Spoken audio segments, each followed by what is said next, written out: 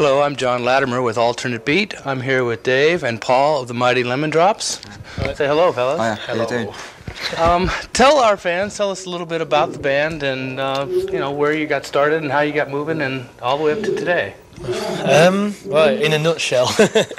Lemon Drops formed nearly 5 years ago, a small town called Wolverhampton in the centre of England. Me and Paul knew each other from school. Formed the band because we were bored with a lack of anything sort of happening at that time.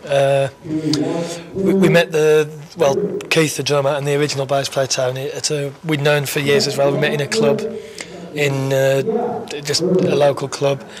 Formed the band, started playing a few gigs. Then we released an independent single in Britain called Like an Angel. Played our first London show. Got written about in the NME. Those were the days. And a great review. And before we knew it, every record company in the world wanted to sign us for some reason. And then we made our first album, Happy Head, in '86. Was it? Mm-hmm. '86. First toured North America at the beginning of '87 with Chameleons UK. This is our fourth tour now. We're doing about 80 shows over here. It's about a 4-month tour. So it's, we did one about a year and a half ago, which we did a 3-month tour with 60 shows then. But I've gone for the big one this time. That was true. The one last year was to promote our second album, World Without End, and this is our third proper album, Laughter, and we're here on a very, very large tour to promote it. Well, this album seems to be really catching a lot stronger than the past albums that you've done. I think maybe more commercialism. Was that done on purpose, or did you just kind of find a groove that really fit what you really wanted to say, and it really kind of took off from there? I think so. Yeah, I mean, we didn't purposely want to go out and make a commercial. I mean, I don't think it's that commercial anyway, but it's just a logical progression. We've just got better at what we do, and it's our most honest album. I think so anyway. It's just the album we always wanted to make. Basically. We had a few problems as well because we've just lost a bass player. He was holding us back a bit. He was a bit, stuck in a rut and he didn't want to experiment too much. With the new guy in there, we were free to do as we wanted and do as we pleased, and the four of us knew what we wanted and we went for it. So it made it a lot easier for us that way. I see. I don't think I really meant to say more commercial. I think maybe the band has been around for a couple years, 5 years now. I've seen the names in different magazines throughout the years, and maybe it's the name has gotten out there enough times now that people are starting to pick up on it right away instead of waiting to hear it and so forth. Right. Can you tell us about how you went about getting signed and the process that, you said you had an independent label, an independent record out. Well, what happened with us was initially we were put in with this sort of scene, what was happening.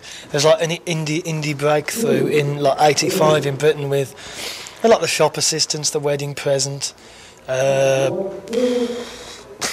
of others even now.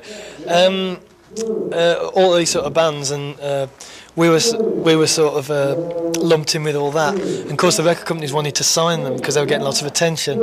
And I think really we were probably the most one of the better bands. We could play better than most of the other bands, and that's how it initially started. Then record companies sort of said, well, the Lemon Drops have got much better songs than any of those bands, and that's how it sort of came from that. And then Seymour Stein from Sire actually had just flown into London. He actually drove about sort of 100 miles to sort of see us at this small club in Bristol and saw the show, and he was just apparently was knocked out and just said, I want to sign you. So we said, all right. Well, Seymour is definitely a good person to have on your side. He's a heavy hitter, that's for sure. You've only just got to look at the roster, the label, Sire, to just see that the man's got taste, We use a lot of Sire bands on this show because of the style of the music that he seems to pick up. We actually signed to Chris Liss in England, which is... oh, really? We came over here to meet Chris Liss in America, and it's like going back about 4 years ago, and it just didn't work for us at all. That's right. Like the difference between Chris Liss and Sire was unbelievable, and I think we made the right choice. But we actually just left Chris Liss in England after our third album. I see. So, I can't really say too much at the moment, but we label Liss in England at the moment. We're just shopping round, Well, there's a lot of new bands out there who have not been signed to the major label as such, and can you give maybe some pointers to them for their, maybe if they wanted to look toward something along the same lines, what would you suggest to them to help break to it a out? band? I don't know. We were sort of in the right place at the right time. I mean, you can spend. It's really frustrating. I mean, like record companies are just like the way they operate is awful and sort of. You can send 1 million tapes and they'll just send them all back. But if you got the front cover of the NME, they'd sign you without hearing you. You know, it's just it's sad. You know. That's the most important thing, and that, I mean, in that respect, that could really work out well. But I mean, persevere. I mean, if you persevere, I mean, if you're good enough, and you just, you know, and you just make sure that people are aware of it, you know, or you know, you should like sort of succeed. But I mean, I don't know. I can't really sort of speak from our point of view because it was on the road a lot, you know, touring around and just playing the shows as many as you can. It's obviously going to be a major factor towards you. I mean. Yeah, but especially in a place like America must feel much a lot harder because it's so big. But you know, you can like tour England in say 3 weeks and cover most of the country. But you come to America, you know, you have to do like a 4-month tour to do it. So. Right. I was going to say something, but I forgot. Okay, well let's just change directions a little bit here.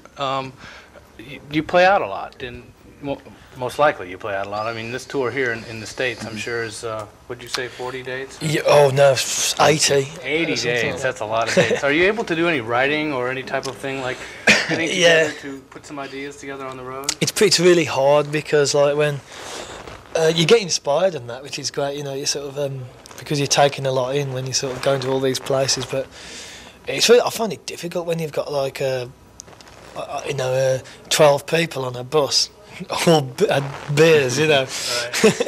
And there's no privacy. You don't get through exactly. So you wait pretty much till you're done moving, touring, and sit down and. Well, when you get home, you sort of thing, and you've still got all what you've seen, you know, it's still in your head and all that, and do it then. That's usually a good time to write. You got all the fresh ideas there. Oh, it is. I know. Yeah, it is. But I think that's what we'll do after. I mean, I've written a couple of songs since the last album, but after this tour, I think I have a week's holiday first. I think a week's vacation, and then just get writing and want to get the next album out as soon as we can. You know. Okay.